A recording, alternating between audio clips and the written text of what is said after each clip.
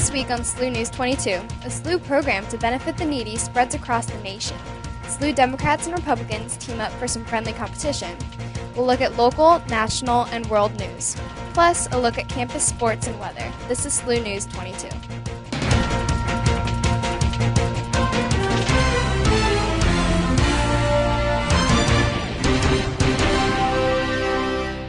Thanks for joining us. On October 22nd, student volunteers in 20 cities across the nation prepared and delivered the 1 millionth meal to neighbors in need through the Campus Kitchens Project, a national student-powered hunger relief organization that started on the St. Louis University campus.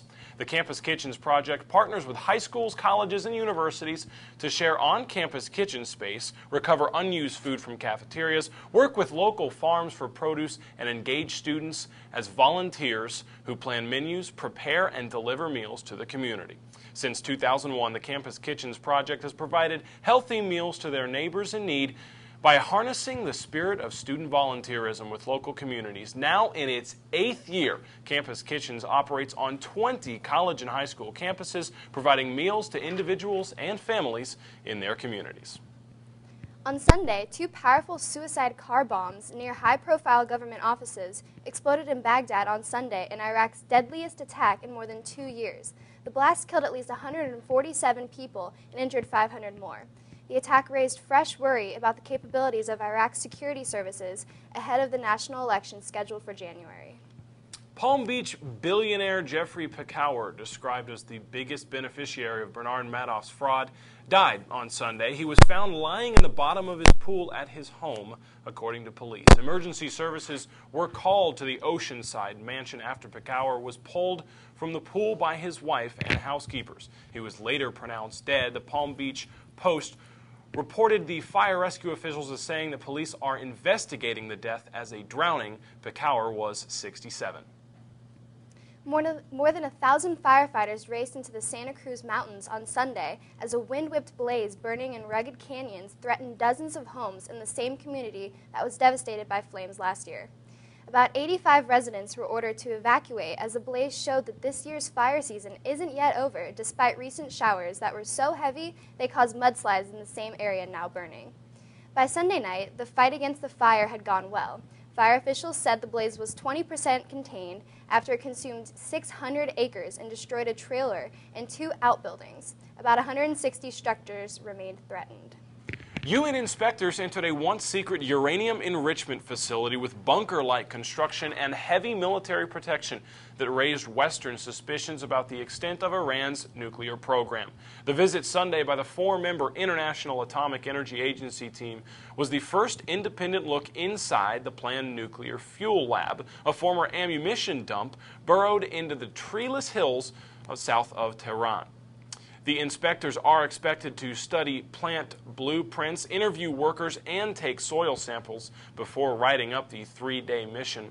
No results from the inspection are expected until the team leaves the country, but some Iranian officials hailed the visit as an example that their nuclear program was open to international scrutiny. On Saturday, November 7th at 4 p.m., the College Democrats and the College Republicans, with the help of the Student Activities Board, will be hosting a dodgeball tournament in the Simon Rec Center. If you'd like to submit a team of 6 to play in the tournament, visit SLUconnection.com to fill out the entry form. Each person must donate a minimum of $5 to be eligible. All proceeds will go to the United Service Organizations. Chief Meteorologist David Keller is here with us. David, November's getting closer. It's starting to get colder outside. Yeah, temperatures have been very cool recently. We had very cool temperatures this afternoon. Here in St. Louis, we only reached into the middle 50s, while just off to our south, they did make it into the 70s. However, we are expecting temperatures to begin to fall overnight with a low temperature around 46 degrees, mostly cloudy, light rain and drizzle likely overnight. But we do have some good news in the forecast, but unfortunately, I do have more rain to tell you about when we get to the 7-day forecast coming up later. All right, we'll get to that coming up later in the newscast. Right after the break, we'll take a look at Billiken basketball, some new technology from Facebook and Microsoft, and a win in the fight against breast cancer. Stay with us. This is SLU News 22.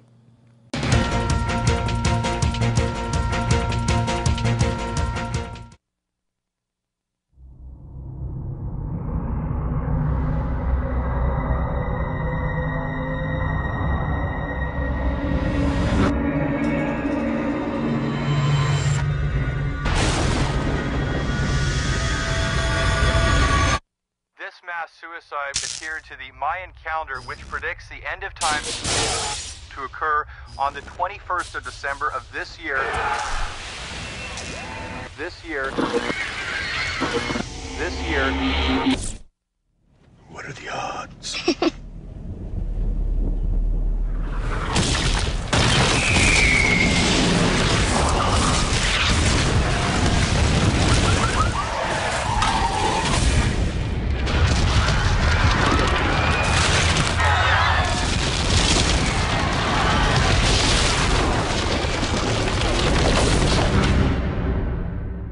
I thought we'd have more time.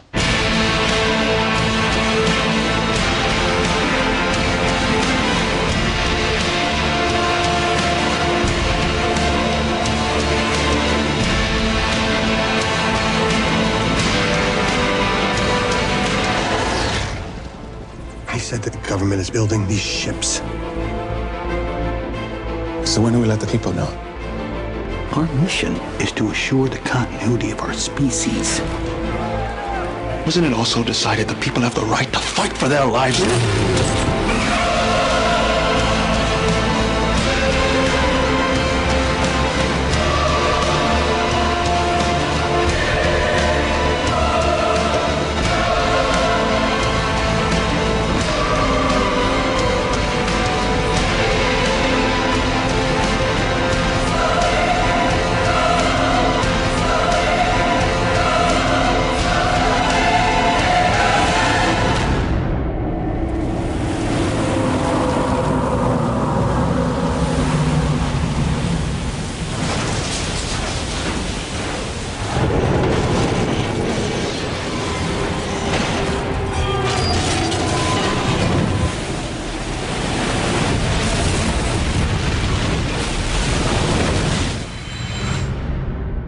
No matter what happens, we'll all stay together.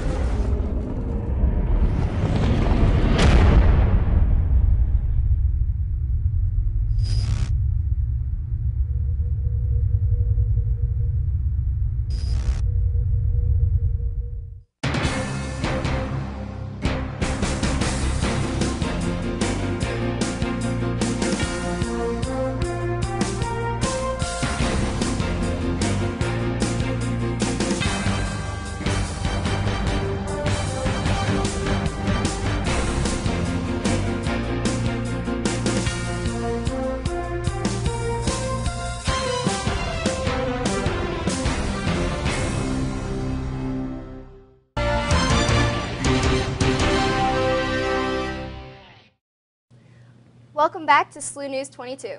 President Barack Obama has declared the swine flu outbreak a national emergency, allowing hospitals and local governments to speedily set up the alternate sites for treatment and triage of any surge of patients. The declaration Saturday did not signify any unanticipated worsening in the United States of the H1N1 outbreak. It seems likely, however, to increase concerns, disruptions, and at times, panicky reactions to a disease now affecting most parts of the world. Thousands of Americans have lined up for vaccinations, even as federal officials acknowledge that their ambitious vaccination program has gotten off to a slow start. Only 16 million doses of the vaccine are available now, and about 30 million were expected by the end of the month. Some states have requested 10 times the amount allotted. Flu activity, virtually all of it in the swine flu, is now widespread in 46 states, a level equaling the peak of typical winter flu season. Millions of people in the United States have had swine flu either in the first wave in the spring or in the current wave. The American Cancer Society announced that more than $60,000 was raised at its inaugural Making Strides Against Breast Cancer event.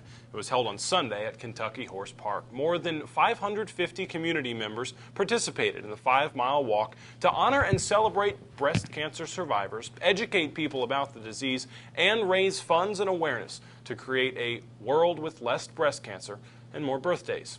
The money raised through Making Strides helps the American Cancer Society to save lives by helping people stay well by taking steps to prevent cancer or find it early. It also helps people to get well by being there for them during and after the cancer diagnosis. It also helps by finding cures through investments in groundbreaking research and by fighting back by encouraging lawmakers to pass laws to defeat cancer by rallying communities worldwide to join the fight. The St. Louis University Department of Athletics announced game times for the upcoming 2009-2010 men's basketball season. Visit the official SLU Athletics website, www.slubillikens.com, for the most up-to-date and complete information on games and game times. Please note that the game times may be changed to accommodate television broadcasts. The local TV broadcast schedule is being finalized and could affect tip-off times. Tickets for the first exhibition game Friday, October 30th, against University of Arkansas Fort Smith are $10 for adults and $5 for kids ages 18 and under. The contest is part of a doubleheader at Chaffetz Arena with the number 24 ranked Billiken volleyball team, which faces Fordham at 6 p.m. in the Atlantic 10 conference match. The men's basketball game will start at approximately 8 p.m. The second exhibition game against St. Ambrose, Saturday, November 7th, will begin at 2 p.m. We will take a look at technology and sports when we come back. The rain will continue through your Tuesday. However, we do have some sun in the forecast, but more heavy rain is a possibility for later this week. Weather coming up right after the break.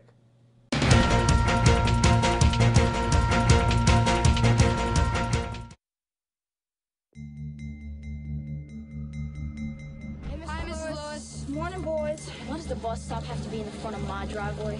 So I can watch my little Walter get on the bus in one piece. I don't know what she'd do without you. I don't know what I'd do without her. We're already living paycheck to paycheck. We're gonna have to move. I'm sorry about the job, Arthur. You gotta be kidding me.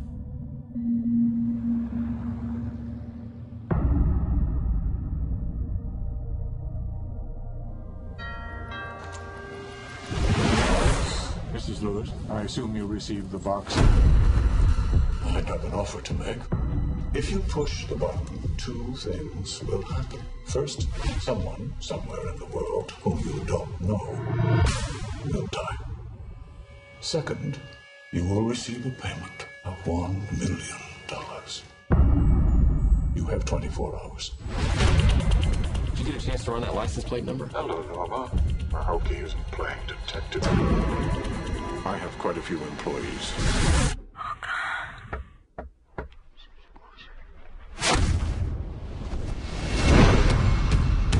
Somebody pushing your buttons?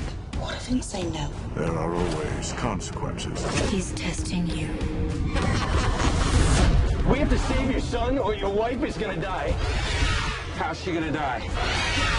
You're going to kill her.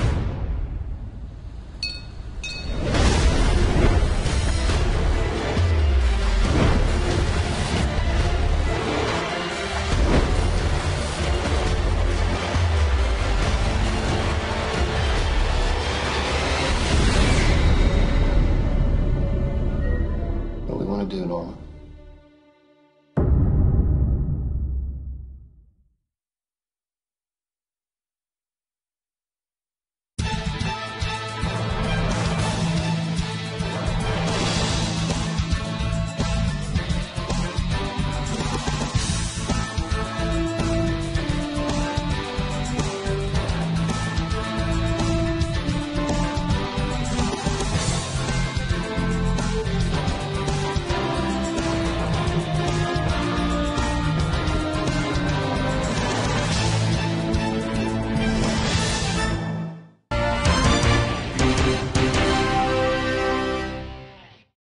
Welcome back to SLU News 22. Chief Meteorologist David Keller is back with us. David, it's been rainy recently. What can we expect in the days ahead? Well, we can expect a couple more days of rain and cooler temperatures. The rain today did help to keep temperatures well below normal. We had a high of 56 degrees here at SLU. Now, our low this morning was only 51 degrees, so we did not warm very much due to the rain we had across the area. Now, the high out at Lambert was 56 as well. That is well below normal, and we're going to continue to see below normal temperatures, but we do see a warming trend coming up. Now, this afternoon, we did have a stationary boundary draped across the region that brought us the clouds and light rain and drizzle we saw this afternoon. It also helped to keep temperatures very cool. You can see on the north side of this boundary, temperatures were in the 50s. However, just to the south, they were very warm, up into the 70s. We're not seeing any of that warm air heading in our direction for the next several days. In fact, the stationary boundary is going to continue to sit across the region overnight, and that means more light rain and some drizzle. It will begin to fade away towards morning. However, another storm system will work up from the south, bring us another wave of rain for the day on Tuesday. So here is your forecast for Tuesday. When you wake up, some light rain or drizzle around the area, temperature 46 degrees, so rather chilly and damp start to your day. By noontime, temperatures do warm up to 55 degrees. Rain still around the area. In fact, rain could be increasing as we head through the afternoon. Rain likely by 4 p.m. with a high of only 59 degrees, once again below normal. And temperatures falling back to 53 degrees with rain exiting overnight by the time we get into the evening. So here is your 7-day forecast. On Tuesday, once again, a high of 59 degrees with showers across the area. On Wednesday, we do warm up to 66 degrees with some sunshine. However, on Thursday, the showers and thunderstorms do return to the area. Heavy showers possibly Thursday night into Friday with a high of 65. On Friday, we do see the sun return for the weekend with highs in the low 60s. So getting back to some normal October, November-ish weather by the time we get to the weekend. Fortunately, it sounds like kind of a gloomy week, but maybe this weekend will be a little better. Yeah. Thanks, David. Windows 7, Microsoft's newest operating system, was released to the public last Thursday. The new operating system comes in 32-bit and 64-bit flavors and is considered to be a highly optimized update to Windows Vista. If you have a modern machine, one that was purchased in the last year or two, your machine is probably ready for 7. If your machine runs Windows Vista, you can directly upgrade from Vista to 7. If you run Windows XP, you will have to do a new install. As a college student, you can purchase Windows 7 for $29.99 from win741.com if you have a valid .edu email address. For more links and information on Windows 7, you can find them on our website, SLU-TV.slu.edu. Facebook made some big changes on Friday. When you log into the social networking website, you now have a choice between a live feed and a news feed. The news feed uses a Facebook algorithm to determine posts most interesting to you and adds notifications other friend activities. Facebook recently added Twitter-like @ tags, allowing users to tag friends in status updates and purchased Friends feed. With over 300 million users, Facebook boasts more than 45 million status updates every day. Horror flick Paranormal Activity has sold a domestic $62.5 million at the box office since its release. The film's popularity made it possible for IM Global to sell to international distributors for the movie's big debut in theaters worldwide this upcoming Friday. Due to the incredible success, it is possible that Paranormal's filmmakers from Paramount Studios may come out with a sequel to continue the horror fest. Of course they will. When we come back on SLU News 22, we'll take a look at Billiken Sports. Stay with us.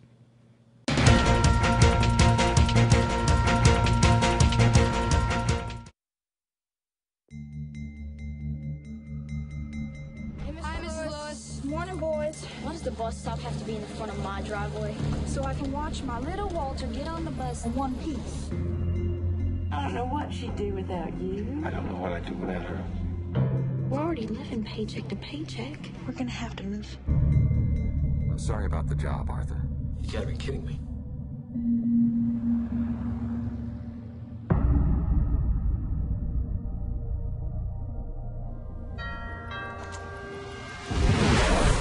Mrs. Lewis, I assume you received the box. I have an offer to make. If you push the button, two things will happen. First, someone somewhere in the world whom you don't know will die. Second, you will receive a payment of $1 million. You have 24 hours. Did you get a chance to run that license plate number? Hello, Norma. Maroki isn't playing detective. I have quite a few employees.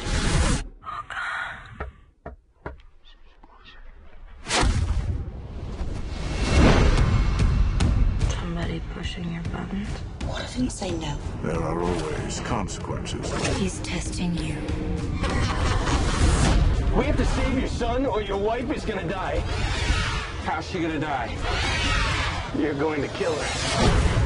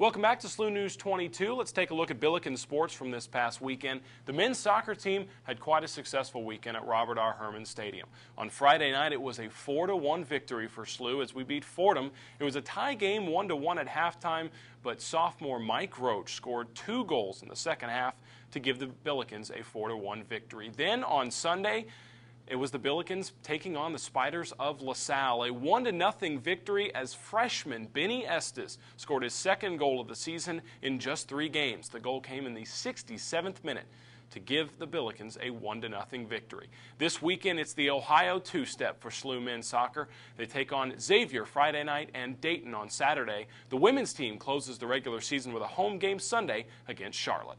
In men's basketball, a brand new Meet the Team event is coming up this week. That'll be held on Wednesday, October 28th. The event starts at 7 o'clock with a question-answer session with head coach Rick Majerus. Then from 8 to 8:30, an opportunity for autographs and a chat with the men's basketball team. Friday, October 30th is the first exhibition game as they take on Arkansas Fort Smith. Then next Saturday, November 7th, another exhibition against St. Ambrose. The regular season begins on Saturday, November 14th with a 7 o'clock game against Southeastern Missouri State.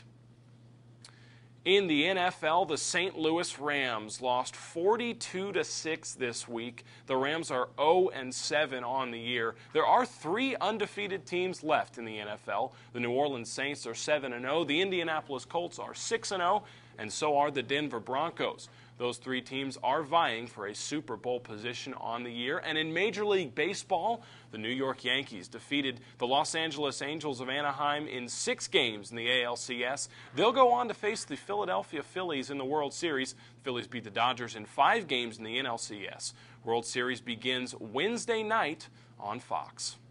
We'll take a final look at weather when we come back on SLU News 22.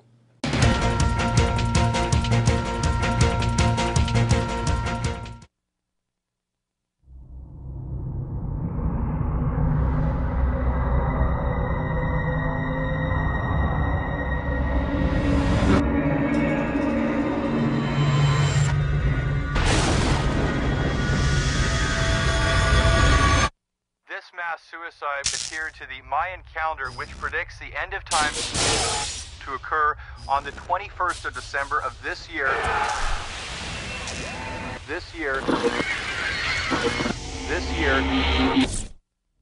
What are the odds?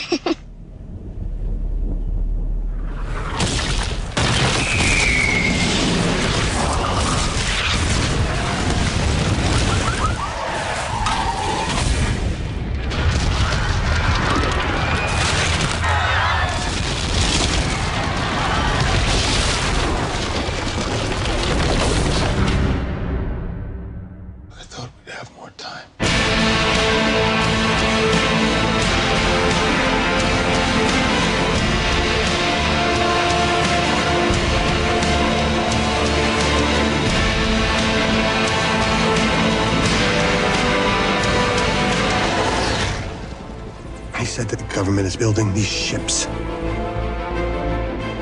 So when do we let the people know? Our mission is to assure the continuity of our species. Wasn't it also decided that people have the right to fight for their lives?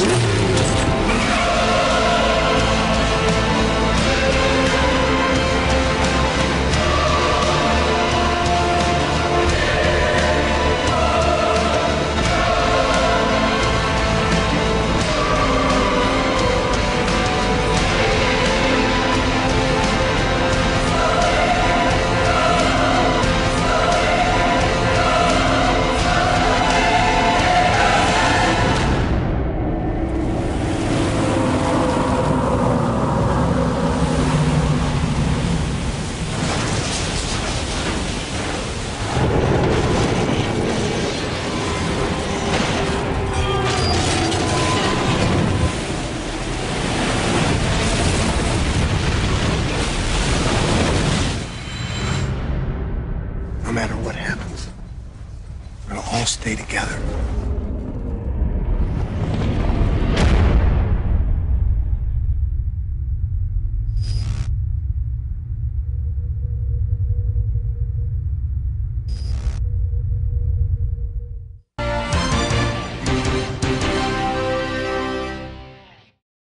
David is back with a final look at weather. More rain this week, but at least it's not too cold. Yeah, more rain, especially Tuesday and Thursday into Friday. We do see a break on Wednesday with a high of 66 degrees and sun, so that is the pick day of the week. Until we get to the weekend, we do see more sunshine in the forecast, but cooler temps. It is going to be a nice weekend at this point. Awesome. Sounds good. We thank you for joining us. Follow us online at SLU-TV.slu.edu and on Twitter, this is SLU News 22.